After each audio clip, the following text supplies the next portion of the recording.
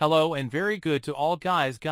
How are you? Welcome to another video for the channel. Today I bring you a tutorial of the solution to the error of waiting for a message. This may take a while on WhatsApp. Before starting, don't forget leave a like and subscribe to the channel so you don't miss any of the videos.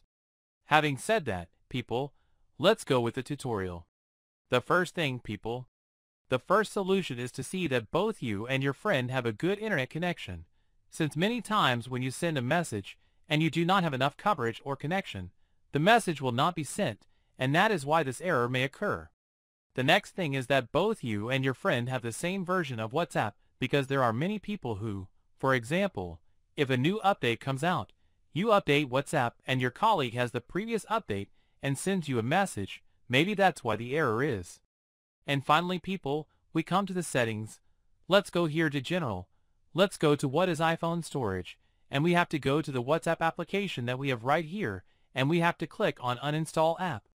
This action will free up the storage space used by the app, but the documents and data it contains will be preserved. If you reinstall the app, the data will be restored as long as it is still available in the Apple Store.